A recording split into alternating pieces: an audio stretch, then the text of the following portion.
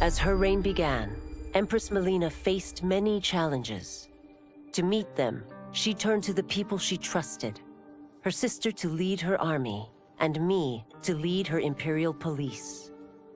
Though I missed Empress Sindel dearly, I was glad my ties with her family had been mended. But while it was an honor to be made responsible for Outworld's internal security, I soon realized accepting the appointment was a mistake. I'm not cut out to be a bureaucrat, nor am I patient enough to navigate the Imperial Court's politics. I was at my best patrolling Sundo's streets, when I could feel the city's pulse and serve and protect its citizens directly. That's why I resigned my post and resumed my role as Sundo's first constable.